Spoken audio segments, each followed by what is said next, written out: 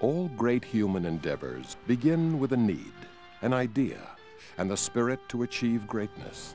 The story of Red Hill has all three and more. For like most great feats, the need was more urgent, the idea more bold, and the spirit more powerful than originally anticipated.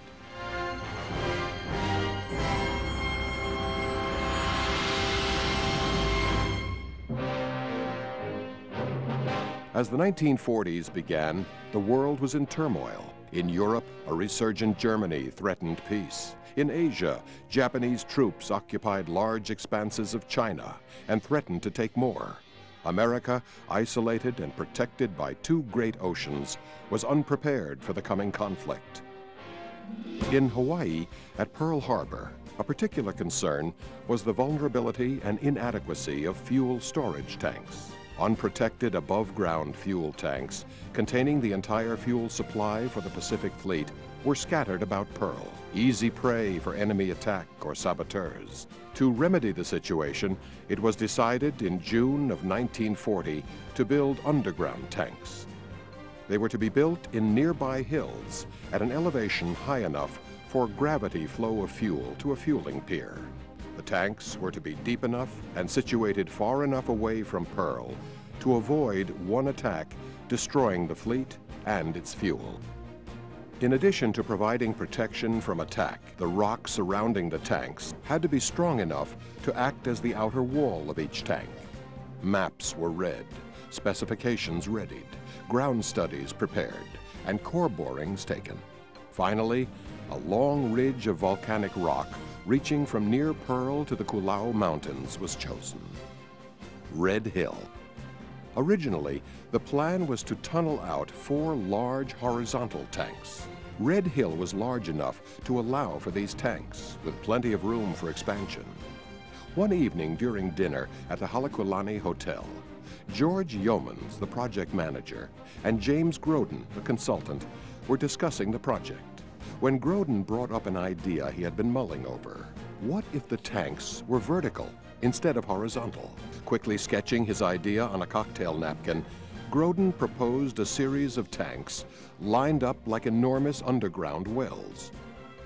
The big advantage to this scheme was obvious to both men. When tunneling horizontally, the excavated material must be loaded into trucks, hauled to an adit, the mine entrance, and transferred for disposal. With the tanks in a vertical position, a center shaft could be used as a waste chute down to a conveyor belt to whisk the material to the disposal area. Soon, cables were moving back and forth between Hawaii and Washington. There, Admiral Ben Morrell gave the go-ahead.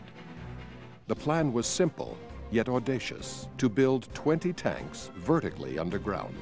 Tanks had been built underground before, but usually horizontally.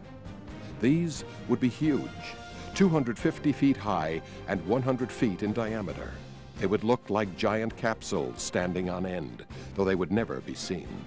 The tanks would line up in 2 rows of 10, 2 on each side of the center line of Red Hill.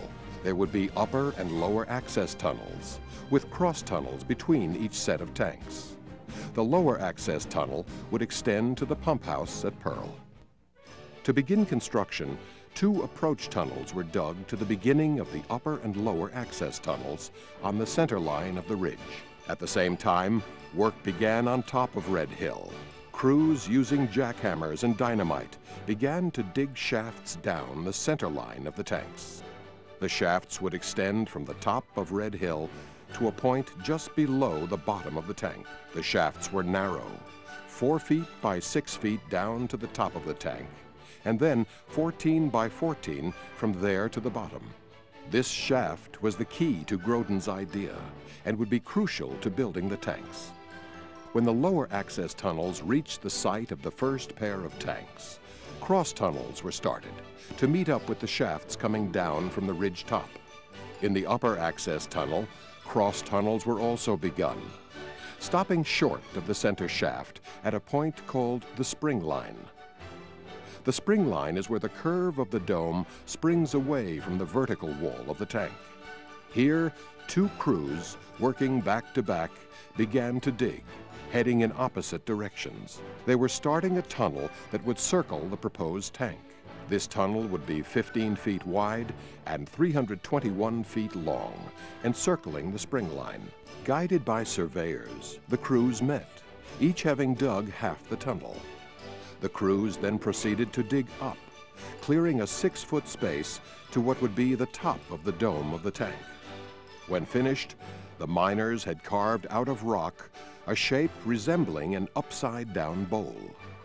The next step was to cover this bowl with the steel plating that would serve as the lining of the dome. First, a framework of steel H-beams was pre-assembled above ground, then brought down and installed around the dome of rock. Next, 144 sections of 1/4-inch steel were cut to size and brought down to be welded together to form the inner lining of the dome. It was precision work, for every weld had to be perfect, with not even a pinprick size hole in any joint. The work was hard, and the conditions were tough. Heat and dust rose, never to settle. The spaces were small, and the danger of a collapse was ever present. This work was being done hundreds of feet underground, in tunnels blasted again and again, where the rock ceiling was weak and fragile.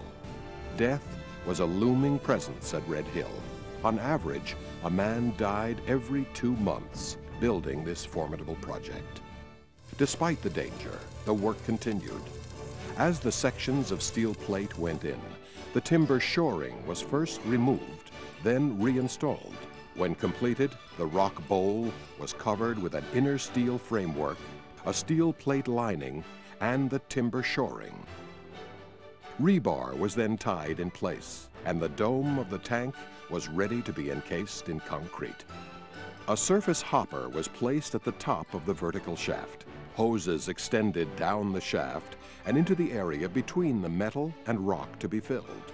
As the concrete was poured, workers had to quickly remove the shoring before the rising tide swept it under. The concrete pour was continuous and took 70 hours, nearly 3 days.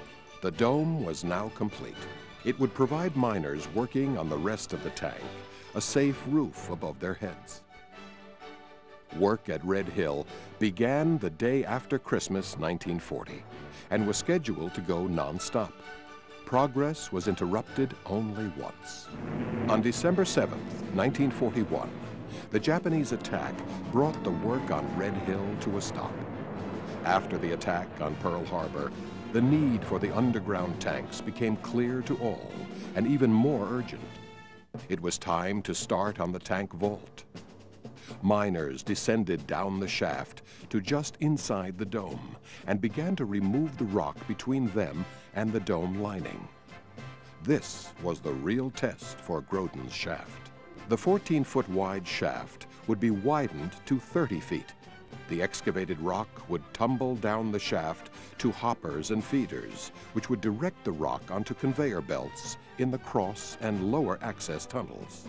The rock would then go through a rock crusher, able to reduce the largest pieces to small 10-inch pieces, and then out to the disposal area. At the spring line, a circular wooden platform, 6 feet wide and 100 feet in diameter, was hung from the dome. It could be raised and lowered by hand winches and was reached from an accordion stair that began at the end of the upper cross tunnel. All work on the tank would be done from this platform. Miners, attached with ropes, would descend from the platform, drill holes into the rock, insert dynamite in the holes, climb back up on the platform, and blow the dynamite. Then they would do it again. As they dug, the miners gouged the pit into a funnel shape. The sloping sides allowed the blasted rock to slide down into the shaft to be carted away by the conveyor belts. It sounds so simple, but this was dangerous, dirty, hard, tiring work, and it went on without interruption. Miners had to be careful, for if they slipped, they too would tumble down into the shaft and a horrifying death. Despite the risks, Grodin's shaft worked spectacularly, removing rock, reducing manpower, saving money and time. And time was most precious as war raged on above ground. Once the entire vault had been dug out, a steel construction tower was erected from the very bottom to the top of the dome. This tower supported all the necessary equipment for the installation of the concrete and steel tank lining. Piping connections from the lower access tunnel to the tank were installed. Reinforcing steel was put in place, and the immense concrete plug that would act as the tank base was poured. Next, a bowl was shaped out of steel and concrete to sit atop the plug and provide support for the steel lining at the bottom of the tank. With the bottom of the tank complete, work on the cylindrical barrel that made up the bulk of the tank started. Row after row of steel plate, backed with reinforced concrete, was welded into place, up to just below the spring line, where an expansion joint was installed, finishing the tank. While work on the tanks continued, the upper and lower access tunnels, the cross tunnels, and the harbor tunnel and railroad, stretching over 3.5 miles to Pearl, were also being built. Down at Pearl, a pump house capable of pumping 40,000 barrels of oil per hour, and a pier over 1,330 feet long to serve both tankers bringing fuel for storage and ships that needed the precious fuel to fight the war were being built. Upon completion, the tanks had to be tested. After some preliminary tests, water was pumped in. The level was raised 5 feet at a time. If a leak was discovered, the water was lowered and crews in boats were sent in to repair the leak. During one test, a boat capsized. 2 workers, unable to swim, couldn't get a hold on the smooth vertical wall of the tank and drowned. A completed tank was 250 feet, top to bottom, and 100 feet in diameter, big enough to hold a 20-story building. The tanks can hold 6 million barrels of oil, enough to power the average car for 500,000 years. The building of the Red Hill tanks used over 39 million pounds of steel, enough to build more than 12,000 automobiles. During construction, over 360,000 cubic yards of concrete were poured, enough to build more than 5 miles of interstate highway. The story of Red Hill is one of engineering innovation in response to a real and pressing need. The story of Red Hill is one of courageous spirit in the face of daunting obstacles and global conflict. The story of Red Hill is like that of all great human endeavors, a story of men and women who joined together to reach a goal, and in the process built an enduring monument to themselves and their nation.